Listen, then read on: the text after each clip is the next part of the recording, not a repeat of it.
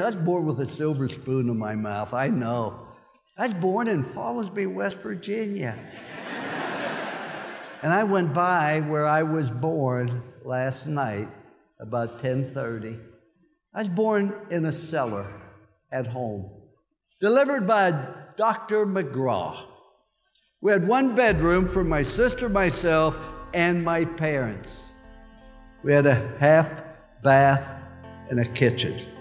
7.5 years we lived in that place. There was no welfare. There was no food stamps. There was no safety net. But I always had plenty to eat. Because every time I asked for seconds, my dad would say, no, you had plenty. But the reason I was born with a silver spoon, my dad had only gone to the 3rd grade. That's all the education he had.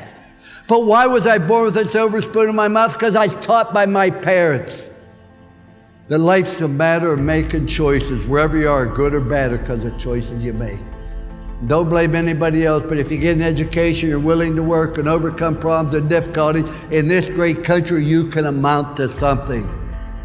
That's why I was born with a silver spoon. I was in this country and I was taught personal responsibility for choices you make. And when we talk about a commitment to excellence, that's a choice you make. What do you want to do? Having hopes and dreams and ambition. See, I think that is absolutely critical. Don't make the mistake I made. I've done a lot of dumb things, but let me tell you the one thing I regret. We went to the University of Notre Dame. We took a program on the bottom. We took it to the very top. And for 9 straight years, we went to a January 1 bowl, the sugar, the cotton, the orange, or the fiesta. Nobody's done it before. Nobody's done it since. We put it on top and we maintained it. That's the thing I regret the most. See, there's a rule in life that you're either growing or you're dying. The tree's either growing or it's dying. So's grass, so's a marriage, so's a business, so's a person. Doesn't have a thing to do with age. My birthday candles cost more than a cake. But it has everything to do, am I trying to get better? Am I trying to prove? We got on top and say, you know, this is pretty good, let's maintain it. Let's not take any risk. We finished 2nd in the country at Notre Dame. Everybody called me an idiot. Guy finishes last in medical school, they call him doctor. That doesn't seem fair. When I left Notre Dame, I never thought I'd coach again. Where'd you go from Notre Dame? According to my mother, you go directly to heaven, you sit by the Pope. You don't coach anymore. And then I went to live in a town where the average age was deceased. And what I found out, I wasn't tired of coaching. You have to have something to hope for, something to dream. And even though you've done great things so far, what's going to happen now? I want to give you a simple plan. Life doesn't have to be complicated. I try to keep life simple. Do you realize there are only 7 colors of the rainbow? Only 7. Look what Michelangelo did with those 7 colors. There's only 7 musical notes. Look what Beethoven did with those 7 notes. There's only 10 numbers.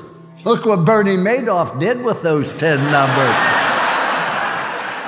The point I make is it doesn't have to be complicated. See, you need 4 things in your life.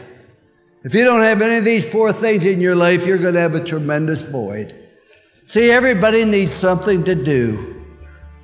Number 2, everybody needs someone to love. Number 3, everybody needs someone to believe in. In my case, is Jesus Christ, our Lord and Savior. But the 4th thing you need in your life is you need something to hope for. There's never a right time to do the wrong thing.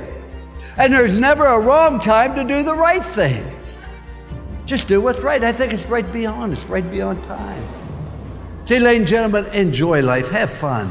You're going to have problems, you're going to have difficulties. That's part of life. And don't tell people about your problems. Do you know that 90% of the people don't care? And the other 10% are glad you got them. So you're better off to keep it yourself.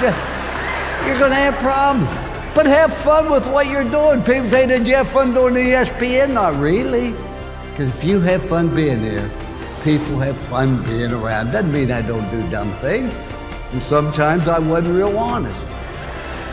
Do everything to the best of your ability with time allotted. You know, ladies and gentlemen, Not all of us be All-American. Not everybody can be first team. Everybody can be the best you're capable of being. And I want to tell you, if you want to fail, you have the right to fail. That's what's great about this country. You do not have the right to cause other people to fail because you don't do everything best your ability. When you join a spouse, you bring a child in the world, you join a business, you join a team. You have obligation, responsibilities, and you owe it to other people to do the maximum you can at each and everything you do. It's not complicated. And the last rule, to show people you care. And you walk in the room, your attitude, hey, here I am, look at me. I thought, no. Your attitude, there you are, how can I help you? I wished I knew those 3 rules when I was 21. I've used them for the last 40 years. There's a statue of me at Notre Dame. I guess they need a place for the pigeons to land, but if you go look at it, just don't look at 3 words on the pedestal. Trust, commitment, love.